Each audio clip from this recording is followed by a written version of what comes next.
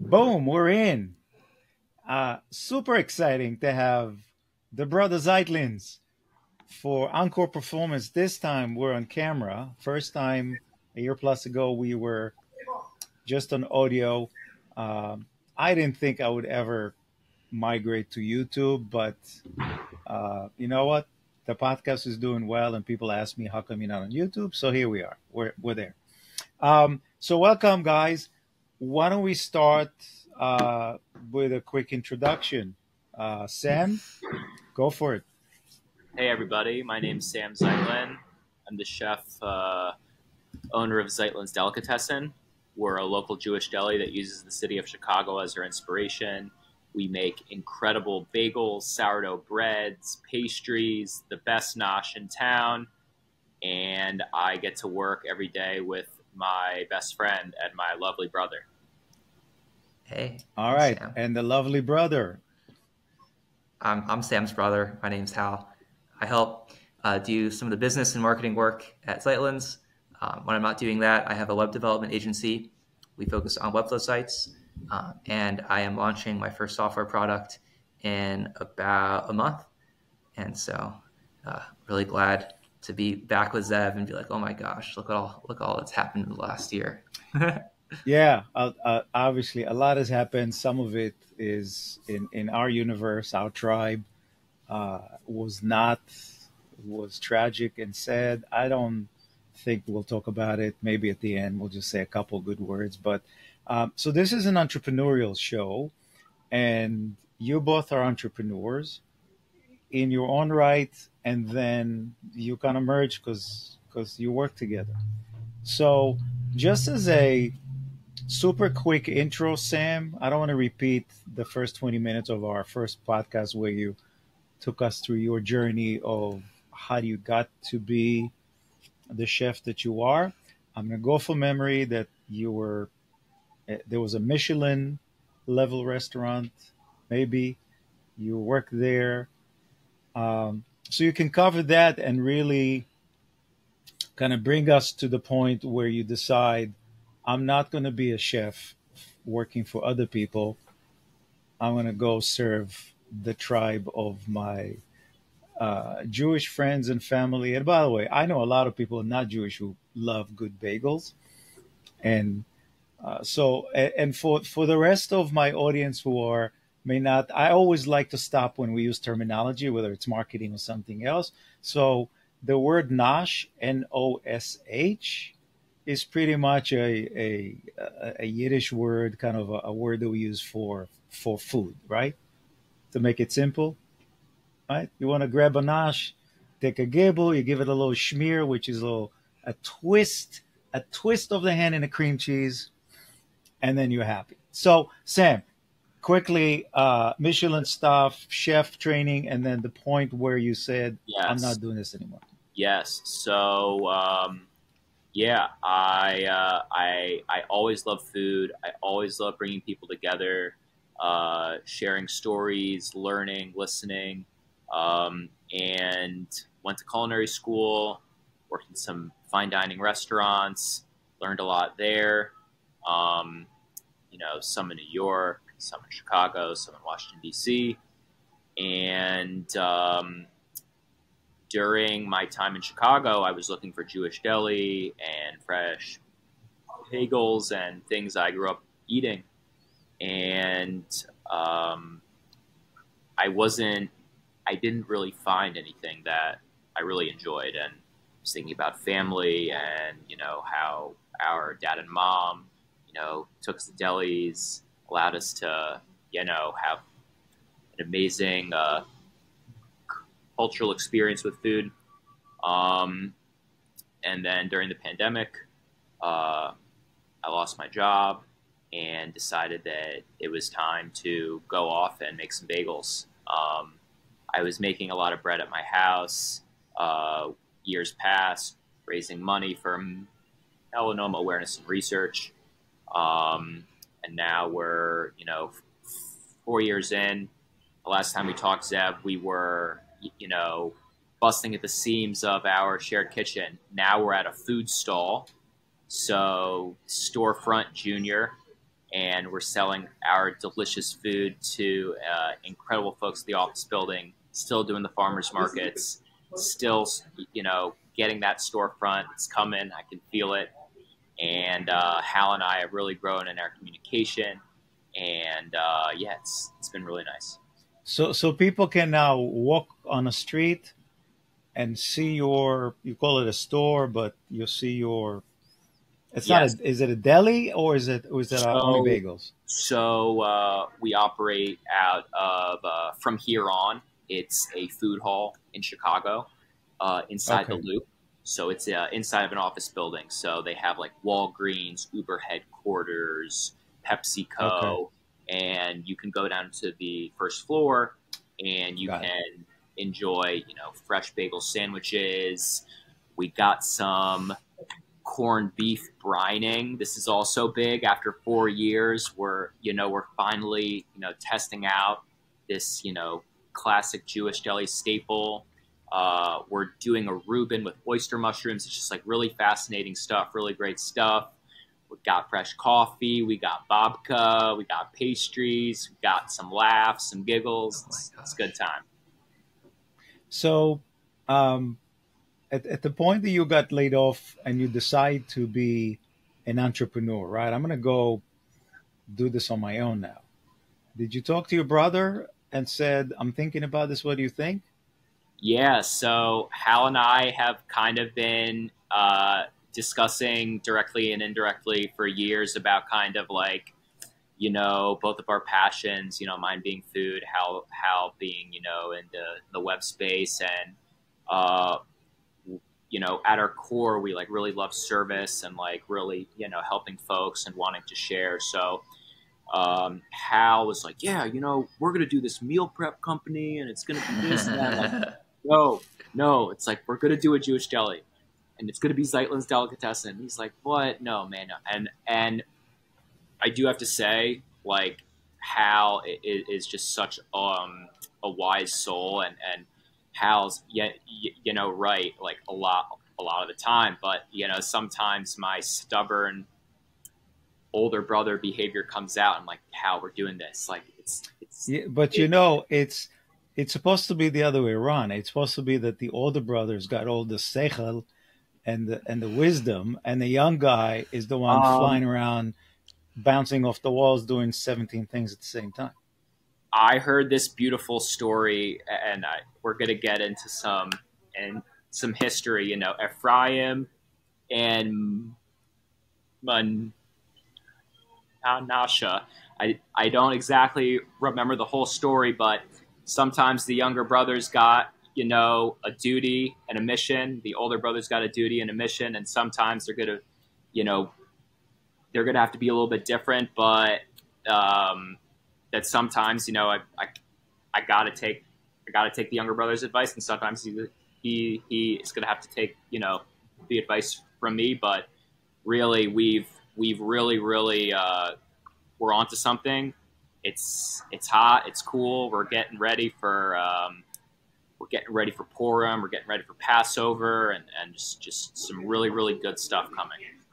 So I'm going to talk to Sam now, but I'm still Hal. I'm sorry, Sam, but Sam, can you just reposition yourself so you're more closer to the middle of the frame? Yes. There you go. Perfect. All right, Sam. Your quick history. He said he's the web guy. Were you always the web guy? When did you fall in love with webs? After college, I did this program called Teach for America. Are you familiar with it? That's right. Yes. And so, when I was there, they throw you in some of the most needy, challenging classrooms in the U.S. And I started a website for my kids, and I made homework videos, and all my kids were my subscribers. And so that was kind of my first experience building websites there. And then I moved to LA and didn't know what I was going to do. And I just started playing around. And, the cool thing about the internet and business is that you just have problems to solve. And now we have resources where you can just learn. And so I guess it's part of my personality to just wanting to learn how to solve new problems. And one thing led to another. And now Sam and I have these complementary skills, and we're able to build something and help people in a meaningful way. So it just, all it takes is time and curiosity, I think. Don't you think? So the Teach for America thing, what made you do that as opposed to something else? I was naive when I was younger. I thought that like business was like inherently greedy and wrong. And I just never saw myself pursuing that path. And so I didn't really know what I was going to do after college. And it just seemed like, a good, and I guess it was, a lot of people who do that then go on to do other things afterwards. Like as the program, most people do it, don't stick around in teaching. So I thought, yeah, it could be something I do now, and then I can find out what I want to do later. Um, but it was just, something that a lot of people in universities and private schools did after college. And so I kind of just, Mm. I didn't know what else I was going to do. So I hopped on board. So you're a web guy. I always say I've been doing websites not as a developer, but as a relatively early adopter since 2001, I think. When we were in the medical industry and internet, it started before, but I think it came into being more like around the 2000, and websites started to pop. And I remember sitting with my employer, and I said, yeah, everybody's coming up with these websites. Why don't we wait? Let's see how this unfolds. Let's not rush to be just another website. Let's see where they go and how this thing develops. It's relatively new. So we waited like 6, 7, 8 months, which in internet progression moves pretty fast. Yep. We watched what everybody did, and they pretty much copied each other. And I don't know if it was WordPress that was the first platform or not, but we kind of watched around, and I was more interested in it was premature to talk about SEO, search engine optimization. That came on a little later, but we wanted to differentiate ourselves and to do different things. So um, you're now with a platform that's called Webflow, right? Yep. Um, Jumping into the Shark Tank of web building, development, Shark Tank filled with sharks. Um, why go into it? Because there's so many of it. So I'm going to ask you the same question I ask every business owner that I interview. Mm-hmm. What problem are you solving? How, Well, Zeitlin? yeah, it's been coming together. I've been seeing how this software product that we're building and our service business, it's really about helping marketing teams and sales teams uh, own their marketing layer without being dependent on external resources. So my business is our vision and growing mission is to help stand up and train companies to be able to build on their website much more quickly without breaking things in a consistent way. And the technology is still not fully there to do that exactly as I want, but it's getting closer and closer. And so at this stage, it is a very niche specialty service that involves a lot of strategy, consulting, and experience to advise brands on how to plan and execute and train on their websites. But I would think in 5 years, what I'm doing right now is going to be much more of a commodity. The technology is going to evolve. People are just going to have had more time. And while we can still provide, from our experience, a more consultative service of helping brands do this, I just think naturally, right now we're able to make a lot of impact because it's hard to do, and it's going to just become less and less hard over time. So it's new tech in the web space. Um, it's not in its infancy because now you've been doing it for a good couple years, and The you platform's 10 years grow old too, so it's 10 been years old. Yeah. 10. This So platform, yeah. what can you compare this to in terms of relatively new tech that's going to maybe that's actually disrupting? Because you're now telling people you can be in charge of your own web, right, and build it. What can you compare this to something else that we know? Like if you went back and said, "Oh, this is like this that became that." Maybe So it's a tough question. I just thought about it, but go ahead. I've got a great answer, but there's a guy doing the thing outside. Is I hope you can edit this out. Is that how should I handle when there's weed whackers outside? The weed whackers, really? I guess maybe it's getting cut out. I'll just keep going. This is the thing when you No, work it's from fine. home. It's fine. All Yeah, right. yeah. I was Sam's got actually the on kitchen. Yeah, Huh? that's okay. I was on a I Zoom call with get somebody. into a corner. It's so loud all the time. No, I'm in I, like a little secluded area. yeah, I was hearing in the beginning. I was hearing kind of banging and stuff. Who cares? It's us guys. As we're There we talking. go. We're hanging Uh, out. Yeah. it's okay. I So mean, yeah. So what can you compare it to something from a yeah, I yeah, yeah. guess Let me explain to you where the web needs to go for more mature, sophisticated brands. There's a spectrum. The left side of the spectrum is no code, drag and drop, total abstraction. right. Take a teenager, they could do it. Now, is it going to look unique, special, stand out, and have a lot of customization? No, by definition, when you're doing that, it's not. That's the side of the spectrum. On the right side is totally code, extreme control, but a lot more of a learning curve, and lay people can't access and manipulate that. So what platforms like Webflow are doing, and this is why I'm saying the technology is not fully there yet, but it's getting closer and closer. It's letting you um, merge the principles of visual development, of visual building with writing code. So it's letting people write the code without having to type the code. And then on top of that, it's building an interface where people can take these custom elements and sections and manipulate them like Lego blocks and put them together to build new landing pages, this and that, without having to actually touch a line of code. So what we're really Okay. doing is we're building a whole ecosystem and a universe for you that you can then piece together so that you don't have to keep going to developers anytime you want to edit or build on your site.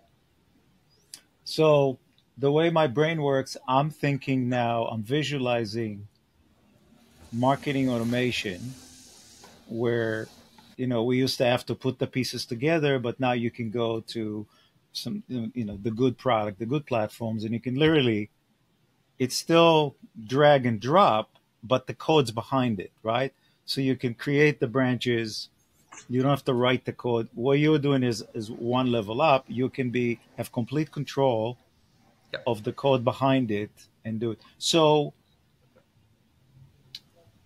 I'll ask the question again. So what problem are we solving now? Are we probably solving a problem that the platforms today Yeah. require your dependency on the coder, the developers, where this gives you the independence to do it yourself because you know your business better than any program. Yeah, and look, like we have clients who pay us every month to help build new things and maintain and do strategy. But we have a lot of clients that once we build their site, they're not at that level of growth where they need us anymore. And so, it's not like we still need to have developers and professionals.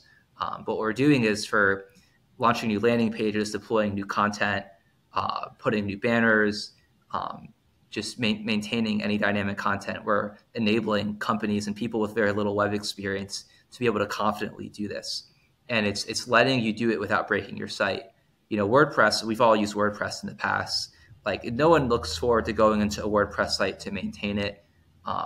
It's so easy on a WordPress site for it just not to look consistent. Yeah, So a problem that we're solving with Webflow and with the professional service like ours is we're helping people really build a very, very custom experience that is intentional without having it be a bunch of ones and zeros on a dark screen. got it. So And to be clear, we do write a lot of code. We do write a lot of code, and we put that into the system. But it's not totally necessary a lot of the time. yeah, so what you're providing for people that are, I mean, all of us rely on web technology and web platforms, but you're providing the ability to customize, adjust it independent of a third party. So you can, I mean, you still need your help if it's complicated, but obviously, yeah, because look, I've used WordPress for many, many years. And I think it was maybe 6, 7 years ago, my son started, was doing some web work and switched to Squarespace. And he said to me, Dad, we got to drop this stuff.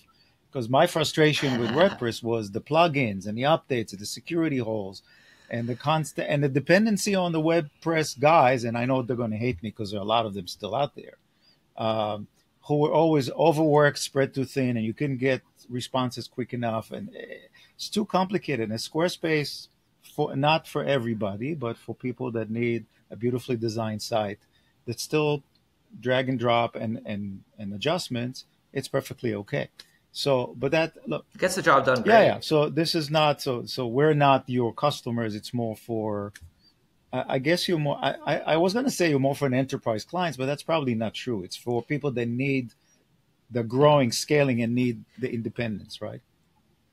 Yeah, we are enterprise partners with Webflow, and we have done some enterprise sites. But it's really, when someone comes to me, it's like, hey, like we people hire us when they're at a stage in their business where like we are losing opportunity, like we are being held Mm, back by our current website, and we need to like something. It's holding us back, and we want to push through and do something. So until someone gets to that point, we're usually not working with those brands, and so many brands can stand up something yeah, in a more streamlined way. Um, you know, so that's what we're doing. The other thing I'd say is, which makes me really excited, is just trying to bring peace and harmony inside our clients' companies. One of our clients, maybe we work with 7 different people in their marketing organization, and my vision and goal is that as they operate, we're standing them up and supporting them, that they have peace and harmony, and making their marketing functions work. So yeah. it's not only about the actual technical work, but the actual experience building on the site. Perfect. So your brother is chomping at the bagel because I got to pay some attention to him now.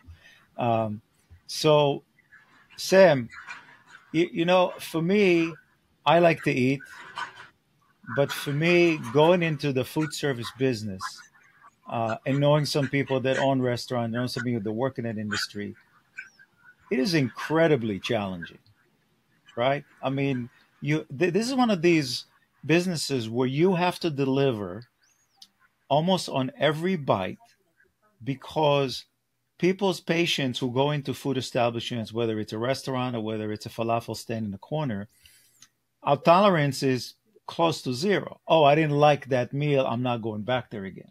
Right? That's the bar that you kind of have to meet. I mean, you're in a building, obviously, with somewhat captive audience, but still, if you produced, I'll use a Yiddish word called drek, which is, Drek. If you produce drek, which basically means shit in Yiddish, the people in the building would just complain to management and say, these people are no good. So how do you, as an entrepreneur now, as a guy that has a business, the people have a low tolerance for not good food, and everybody's idea of good food is different, right? Does that worry you? I mean, how do you deal with this? Does it worry me that everything like matters, and that if God forbid something happens, like it's could totally get screwed up at any time? Is that Yeah, what you're yeah, asking? good, because I just like want to make you sure.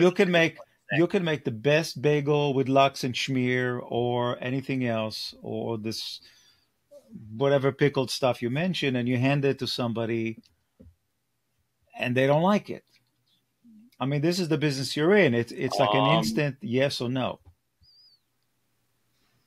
yeah, so kind of similar to like how what he was saying is trying to bring peace and harmony to the folks that he serves. Like every every time we make the bread, every time we make the bagels, every time we create a sandwich or a dish, you know, we're really trying to put amazing energy, amazing focus into what we're doing. Um, our food, you know, I think like something great about being a chef is you're at your core wanting to take care of people and using food as a vehicle to do that. Um, yeah, I think with inflation, um, with rising costs and everything, um, Hmm. it is tricky.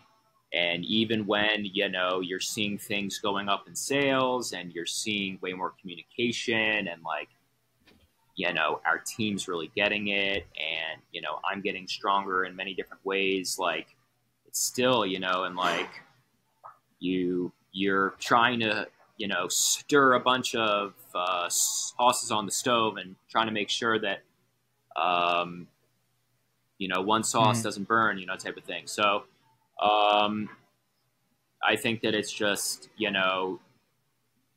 being calm, being cool, understanding things will happen.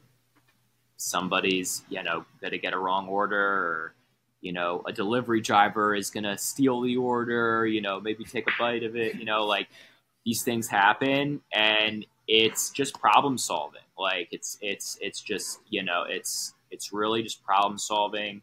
It's working with people, Yeah. which I love doing. And it's just incredibly satisfying.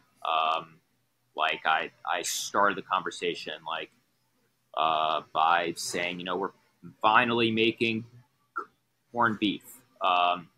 It's like I was very reluctant to start doing that at our scale right now, even though we're 4 years, into the business, really almost 4 years. Like the cost of meat, it has to sit in a brine for 2 weeks. So we're waiting for 2 weeks to serve this thing.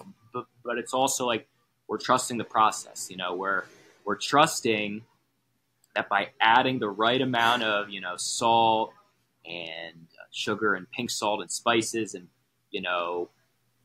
just allowing the thing to happen.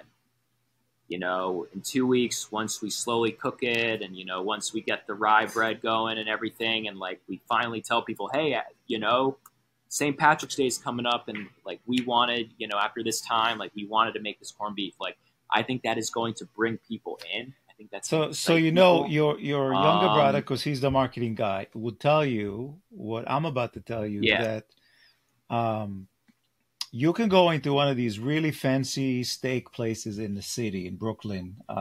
What's a place on the water? The name escaped me, but anyway, the most famous steak place in the city. And when you go in there, they age their meats.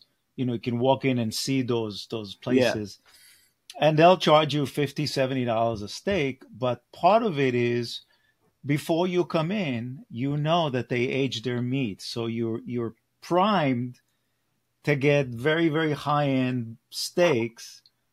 Who cares about the price, right? It's already pre done. So for you with the brining stuff, 2 weeks, my goodness, you should educate your Irish friends in the building that, hey, when you take a bite into this sandwich on St. Patrick's Day, just know this is how long it took to make this thing for you. And it's like a marketing absolutely. phenomenon Yeah, from a behavioral psychology standpoint. That when there was a study, I think it was Betty Crocker, with the ready-made cakes. So they tested the ready-made cakes where you do nothing to it, right?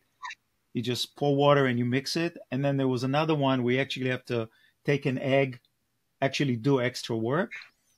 The ones that won were the ones that needed that required the extra egg, because the part of being a participant in creating your own cake, even though it's from a box, psychologically is a big deal, right? So for you, hey, you bite into this meat, just understand, I'm giving you my secret sauce. It was 2 weeks brining.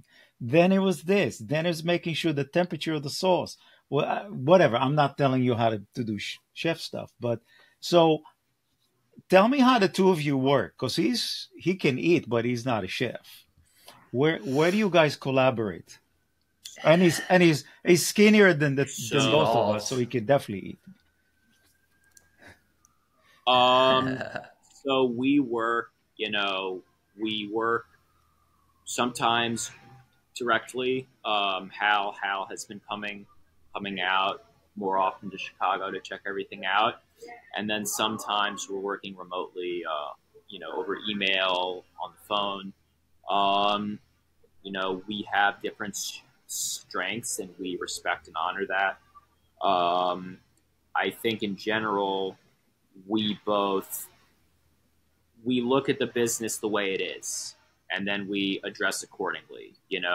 I think having dreams, this is a dream, living it out, but really seeing where we're at now and then making decisions now for later, not like, going Mhm. too fast.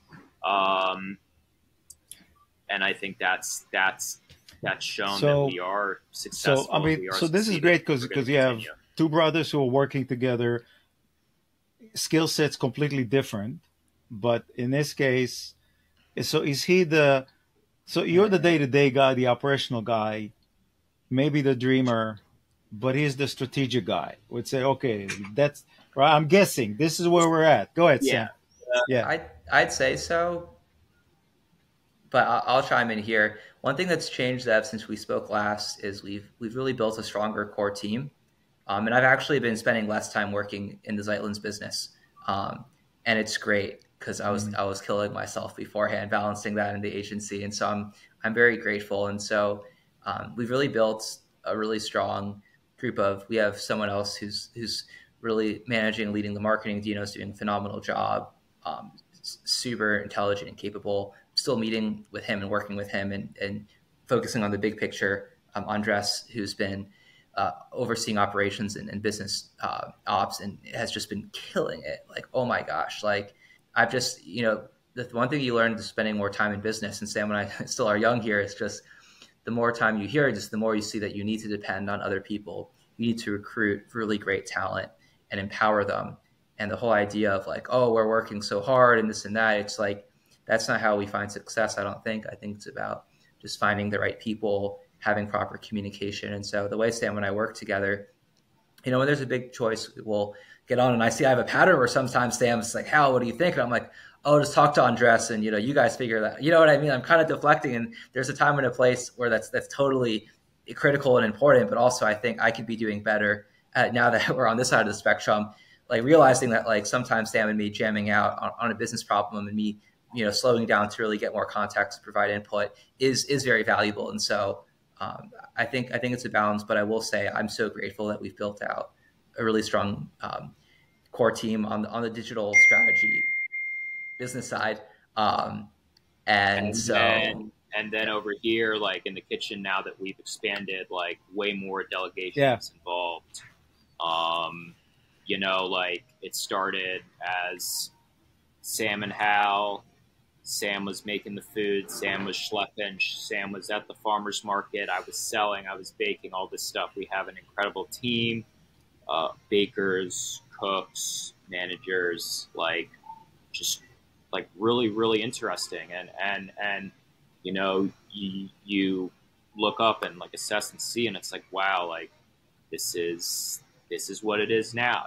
Now we're having the second chat with Zeb. Now we're at the old post office, and I think like it's been really, really great to see. And like go on, keep every going. year, Keep going. I'm sorry. yeah.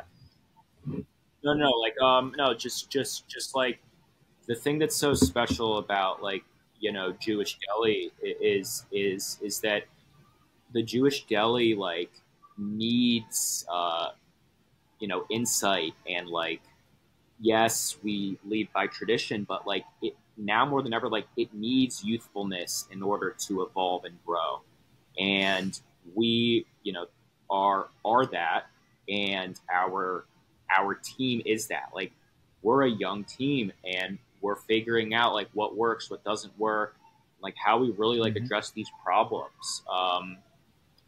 And to like it's like year 4, we're getting ready to do Hamantaschen. Folks who are new to Hamantaschen, it's a delicious triangle cookie filled with jam. My favorite is the poppy seed, the mun, and that each year we get to make Hamantaschen again at Zeitlin's. Like I'm excited because that means that we're doing it. Like this is it. This is what it is right now. Like every year we get to, do the Seder meals. Like that's coming up. That's going to be amazing. We have a great opportunity.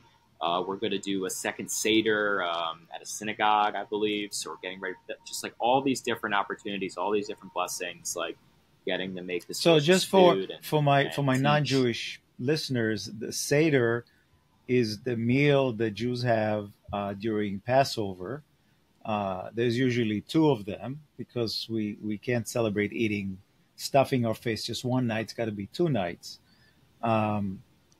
So it's kind of like the equivalent of, I guess from a scale standpoint, it's sort of like having two Thanksgiving meals back to back.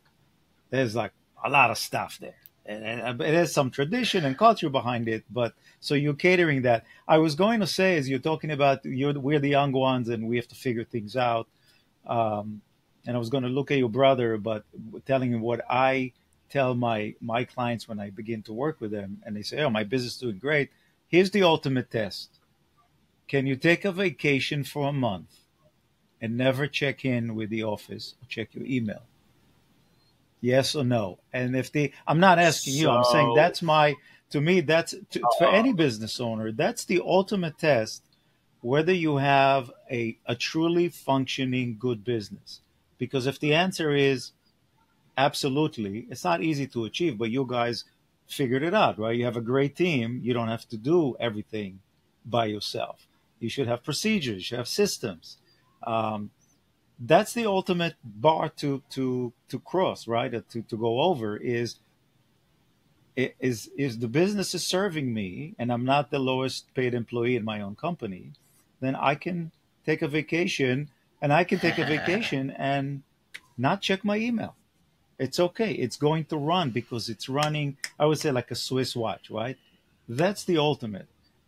You look, you obviously not going to get there in 4 years, but you can work, even though you guys are young, full of energy, you still need a life, right? The balancing of work life balance has a much more meaning and impact on entrepreneurs than people that work for a living as corporations, right? We actually, Zev, we started a book club, Zeitlin's Deli and Candid Leap. Candid Leap's the name of my agency, where my leadership team and his leadership team, and we're starting next week this book called Conscious Business by Fred Kaufman, and it kind of covers exactly these points of really how to build an intentional business and do great and just like live a more meaningful, impactful life through it. And so we're totally aligned. And yes, Sam and I are not quite there at all yet, but it's a vision worth working towards of just really having a well-oiled machine, Yeah, and just being consistent yeah, and and you doing know what? great service. To be very honest with you, because I've been obviously white beard, been doing this for a long time. Um, there's no tricks and hacks and all this other crap. The f- the formula to get there is really simple. It's not complicated, right? So you have a great product, and then you build a team around it that complements each other and they're skilled in areas. You want to cross train, obviously, but everybody's skilled to bring something to the table. You, as the owner, cannot, should not make all the decisions because you suffer from cognitive dissonance, meaning you can't make an objectively unbiased opinion as a business owner. I haven't met one that could do it. It's your business. You're very passionate about it. You dissuade by your own beliefs and things you had. Now you have an opinion. You should have an opinion. But if you have a great team, discuss it. Okay, get some other opinion. Yes. So when you have the concept of great product, exceptional service, to me that's even more important than product, and then an executional team that executes without you, right? You're the conductor in the orchestra, then that's great. It's really not complicated. Then you say, okay, if it's that simple, why is everybody struggling with it? And the answer is one of those three components. So product, service, and then team. Usually the owner is Mm-hmm. probably the one that breaks everything else, breaks it down because of their ego, because of their inability to be humble and recognize, dude, if you think you're the smartest guy in the room, because you sit at the head of the conference table, you're in the wrong room, dude. Because you're not.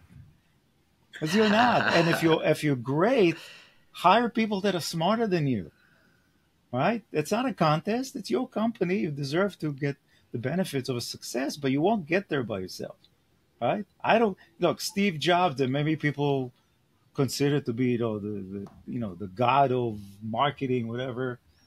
He wasn't. He had a great intuitive sense from a marketing and customer delivery standpoint, but he was a jerk. He didn't build Apple on his own.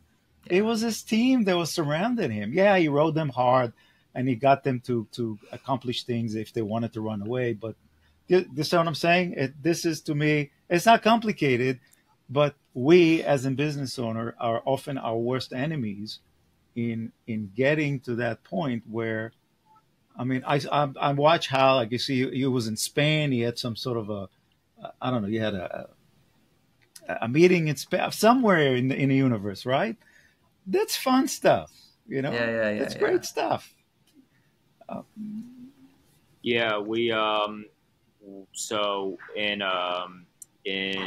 the suburbs of Chicago, um, there is a Jewish deli exhibit at the Illinois Holocaust Museum, and I took the whole team there. Every like 6 months, they have a new pop-up exhibit, and the exhibit was called "I'll Have What She's Having," the Jewish deli. Um, we all remember Katz's, yeah, Meg Ryan, Billy Crystal, yeah. having a bout at it, and it was a great time because we all went.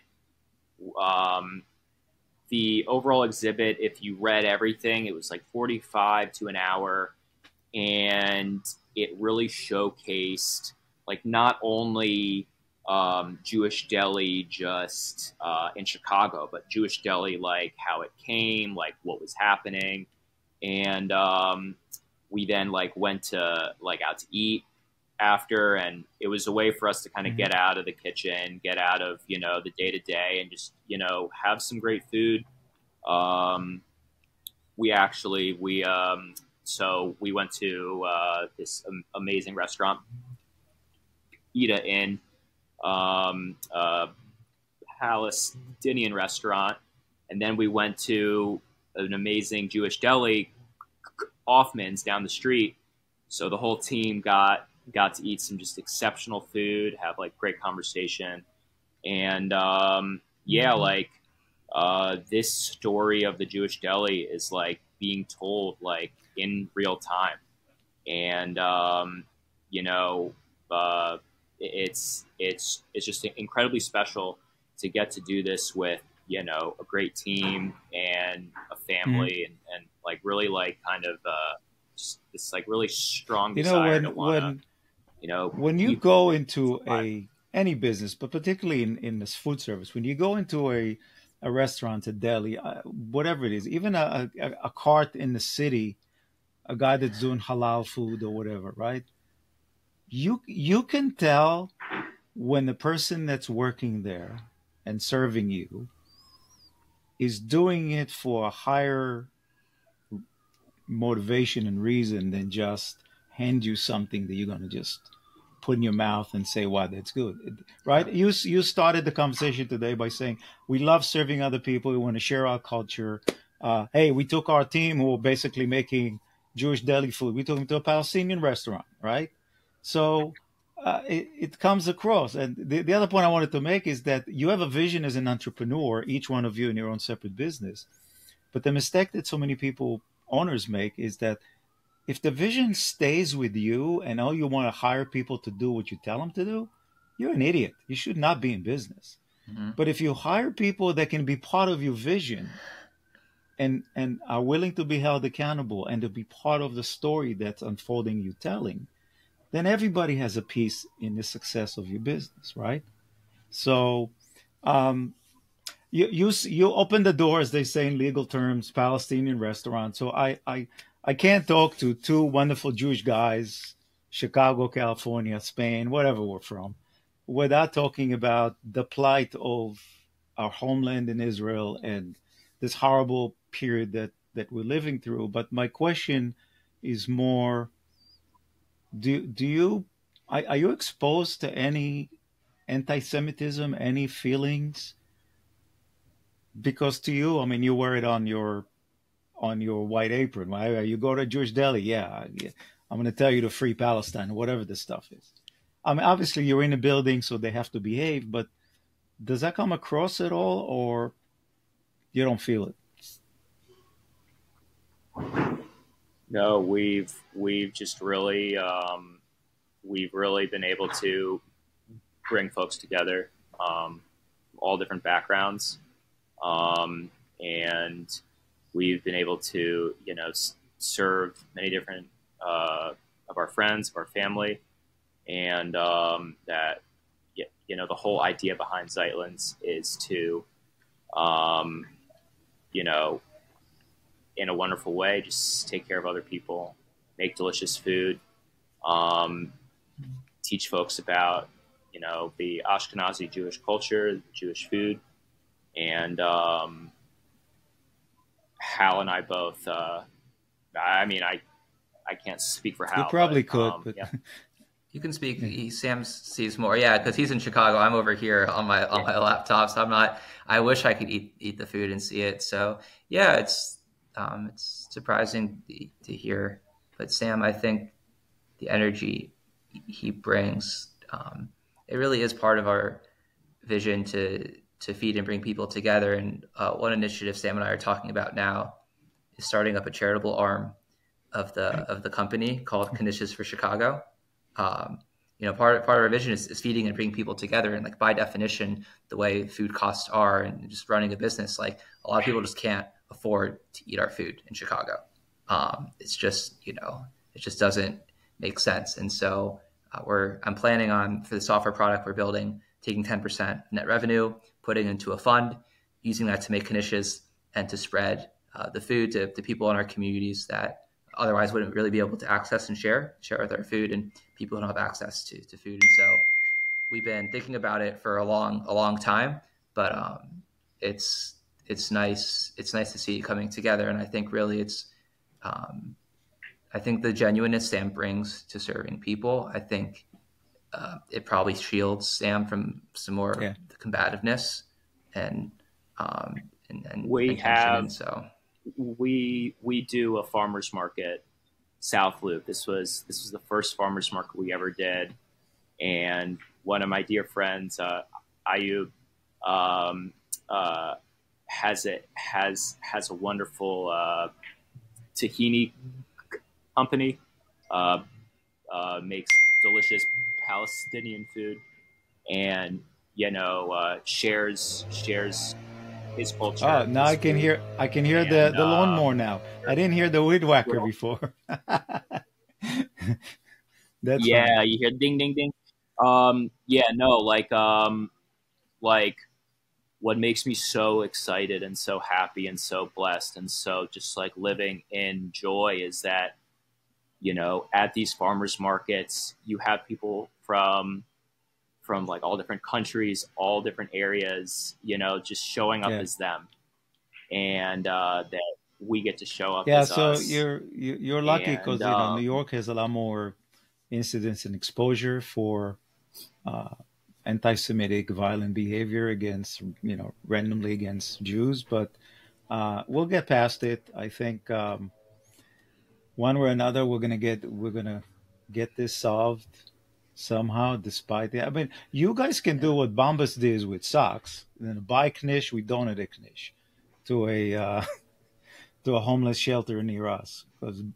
Um, no, I'm just kidding. You mhm. don't need my ideas. You guys are smart. You're smarter than that. Well, no, it's we thought we'll see, and that's once we have our storefront and we have that as like a durable revenue source, and we know that we can meet our expenses, then the opportunity to really serve more and give back is going to open. Right now, we're sharing a Yeah. kitchen, running around, driving food all over the city, but that's it's just really, and this is just the start. But yeah, we can't wait to see 1, 2, 3 years from now of how yeah, we can try to do that. and yeah, like there will be some twists in the road, things we didn't foresee, but right now it's just so nice, that we're almost in March and it's going to get into busy season and we'll Good. be So, grinding yet let again. me end by asking each one of you just one question. You're young. Sam's a little older. It's okay. We'll forgive him. One thing, one thing you've learned out of being in business for your own. One thing that made a difference to you that you've learned. Sam, you can start. I'll do age before beauty or whatever the saying is. One thing One thing that you has learn helped in me. your entrepreneurial journey, right? From the day you decided not to work for anybody else till today, 4 years later, what have you learned in terms of how to run a business or something about yourself, something you can share? Um,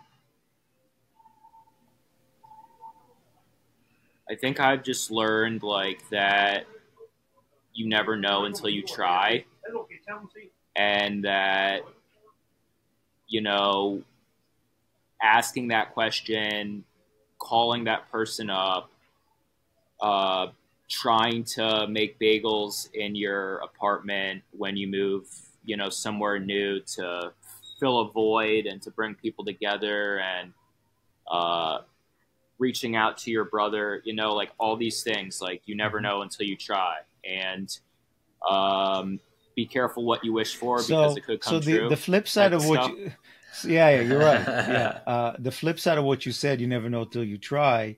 From an entrepreneurial standpoint, is you also have to take risks, right? You got to do it. And I'm going to bring it back. Shema Yisrael, Okay, Zev, so every day, that's every for day. everybody else. Is the most common simple prayer that Jews say, thanking God for hearing them. So, Hal, one lesson tidbit you've learned, and Yeah, you're moving pretty I fast think with Zev would. Webflow. I mean, you started dabbling, and now the car's moving. It's been a fun journey. I mean, there's so much that could be said, but I think what you said about humility, and I think like I'm getting to the point now where I'm like, I can't. And I started the business because I knew I couldn't do anything by myself. I knew that with a team you can do better work and solve more problems. But I think it's the attitude of just like, oh my gosh, I'm so incomplete without having surrounding myself with just those right people. And I'm just now at a stage in the business. I've hired over 200 people over the last 5 years on the internet. You know what I mean? Where it's just when you find someone and find people who fill in your gaps and you share values and vision, it just uplifts your day. I'm enjoying work more than I ever have, getting to work with certain people in the companies in the deli and the agency that we just share values and we just care about the same things and we all want to serve people. So, just summarizing that is, just having the humility to realize that, other people can help complete us and make us more whole, And very internally and often, also in our the mission. person you least expect who's gonna do or say something that's so impactful is the guy that's going to surprise you. I've seen that so many times in my career. In one of the companies I spent 15 years, uh, the cleaning guy, his name was Pedro. The cleaning guy had more insights about the company operations than my own president. Because I mean, he was going around, he was interacting and talking and cleaning, and he would come to me and say, "Why don't you guys do this?" And I said, "How'd you pick that up? We have meetings and committees and memos." So anyway, you're right, Al. It's humility and accepting and appreciating what everybody brings to the table. So, all right, well, we're gonna meet again on the next step, right? When maybe When maybe the storefront's open. storefront, Storefronts open. then The it's a storefronts Knishes, open. then it's Hal's You're wish to coming. have a subscription business for Knishes, because The subscription's just about having a high average order volume Kosher, value, and we've got kosher that. We've bagel got kosher what? dogs. Zev. Kosher Oh, bagel dogs. dogs. Oh my God. Kosher bagel dogs. Kosher bagel dog, frozen kosher bagel dog in the section like Yeah, we're at Listen, stadiums. I I don't listen. know. That's a little I'll bit. give you my wishes that the next time I see you guys will be on the carpet at Shark Tank, where you pitch this kosher thing, and Mark Cuban's gonna say, "You're in. We're bringing it to the stadium." All right, guys. Thank you so much. Of course, we're staying in touch after this, but I appreciate you taking the time and Mazel tov, good luck, be'atzlacha, yesher kuach, all of the above to both of you. Thank you. All right. Peace. Peace, Thanks. everyone. Have a good one. Bye bye.